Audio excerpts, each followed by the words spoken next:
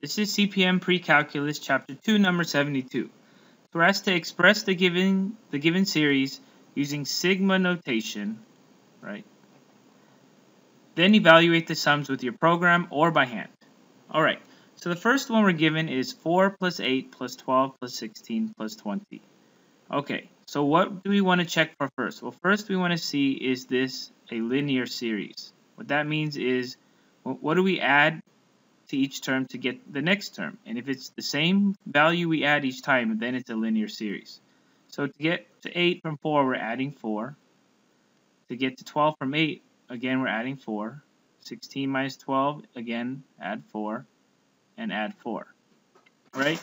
Since we're adding 4, right, each time to get the next term,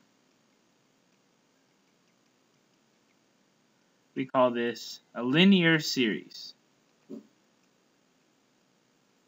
Okay? Because we're adding some constant value.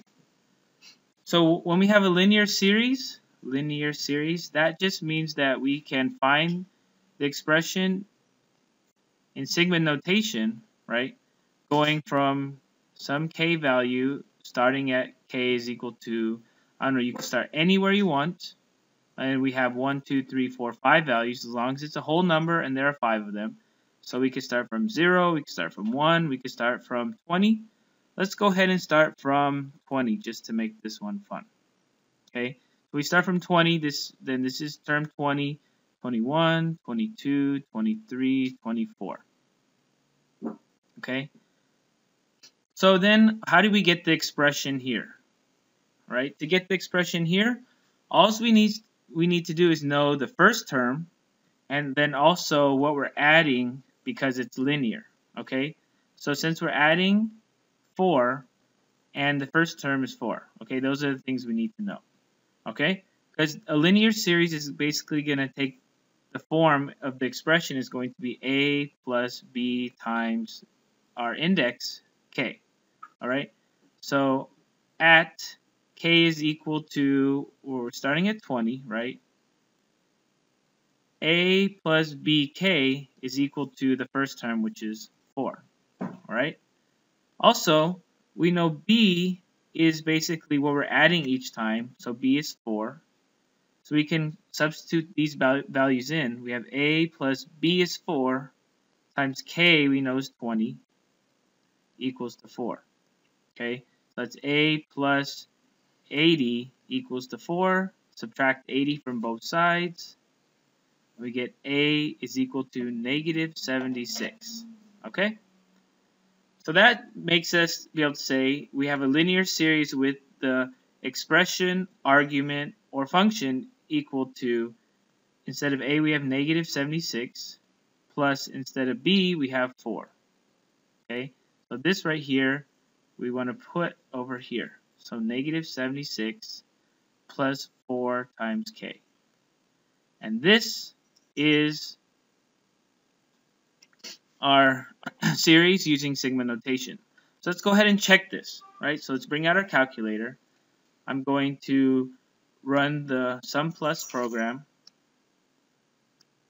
I'm going to start with x is 20, going to 24, and my argument is going to be negative 76 plus 4 times x, right? I'm using x instead of k. And that's equal to 60. So let's go ahead and check this, because we can easily add these 5 numbers. So 4 plus 8 plus 12 plus 16 plus 20 equals to 60, right? We could have easily done this another way using k is equal to 1 or 0, right? We said from 1, then we would want 5 terms, so starting from 1, 2, 3, 4, 5, right? What would our expression here be? Well, again, we would use the same method that we did over here, right? So I'm going to just show that this is a different part. We know a plus bk, because it's linear series. It's a linear series, so this is the form of the expression. So at k is equal to 1 now, a plus bk is equal to 4, because that's the first number in our series, right? So then all we need to do is, we know b is equal to 4 because we're adding 4 each time. So this is a plus 4 times 1 equals to 4, right? So a plus 4 equals to 4, subtract 4 from both sides, and we get a is equal to 0. So that gives us the linear series with the function 0 plus 4k, which is just 4k. And this is another equivalent way to represent this series. So let's go ahead and check it in our calculator using sum plus. This time we're starting with 1, going to 5, and our argument is now 4x. And we still get 60, right?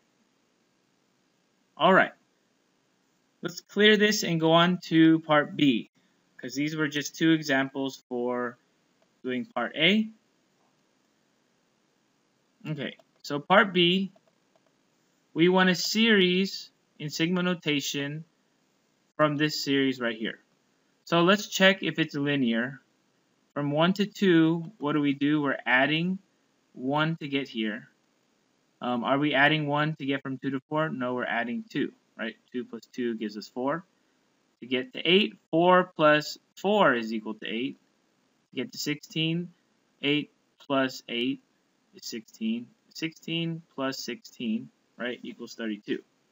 Well, that's not a linear series, but it does help me see a pattern, right? I'm basically adding the value to itself to get the next number, right? So we can guess if this series was 1 digit longer, or had one more term, it would be 32 plus 32, which is 64. Okay, so that's one hint. Is there any other pattern that you can see? Well, I see a pattern. These are all multiples of 2, right? This is just 2 times 2, or 2 squared. This is 2 times 2 times 2, or 2 cubed. 2 is just 2 to the power of 1. 16 is 2 to the power of 4. 32 is 2 to the power of 5. 1, I could even say, is 2 to the power of 0, right? Because anything to the power of 0 is 1. So right away, this would allow me to make the series starting at 0, right? The index 0, I'm going to now use A. A is 0. And then we're going from 0, 1, 2, 3, 4, to 5. I can go from A is 0 to 5, and my expression is just going to be 2 to the power of A, right? So this is one very valid expression in using sigma notation. Let's go ahead and see the sum, right? Let's run it. X, we're starting now at 0, going to 5, and our expression is 2 to the power of x, right? Because I don't use a, I use x for this, and that's equal to 63. Oops, let's write 63 better.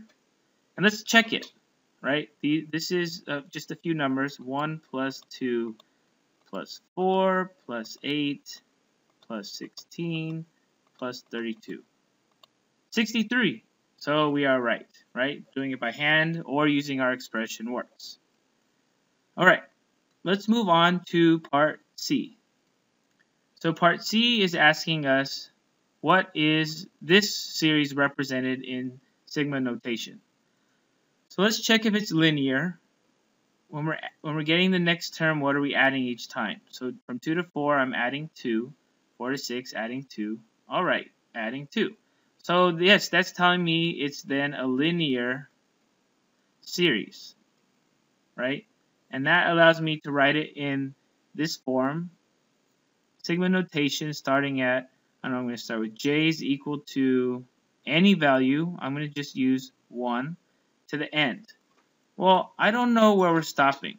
So let me leave that blank for now, because a linear series allows me to figure out the expression and the stop index pretty easy. So let's use it to find the expression. Well, we know when j is 1, right, our output is going to be 2. So it's going to be in the form of A plus B times J, right? Where B is equal to 2, because that's what we're adding each time, right? What is added each term, right? So then we could say at J is equal to 1, we know A plus B times J is equal to 2, because that's the first term. We can plug in what we know. We know B is 2 and J is 1. So A plus 2 equals to 2. Subtract 2 from both sides, we get A is equal to 0. So that tells us the expression is A is now 0 plus B is 2 times J, or just 2J. Okay? So I can fill in the expression here as 2J, but I still don't know where the index stops. Well, since we know that there are many terms, right? Let's say we don't know how many, but we know the last one is 200. Since we know the last one, so last index, right? We know at J, the last J, we know A plus BJ is equal to 200, right? And we know A is 0, B is 2, so A plus 2J is equal to 200. Solving for J, it's just 2J equals to 200. Divide both sides by 2, and you get J is equal to 100.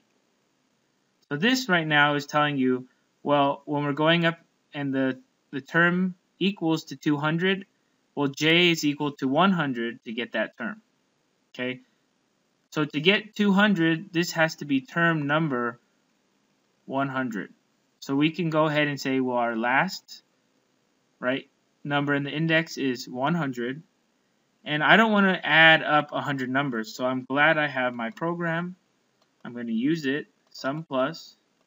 I'm going to start with the variable starting index is 1 to 100. And it's going to be 2 times x, right? Because we're not using j. Wait a few seconds. And this sum is equal to 10,100. All right? And that is correct. And remember, the linear series has these shortcuts to find the expression and the index stop. All right?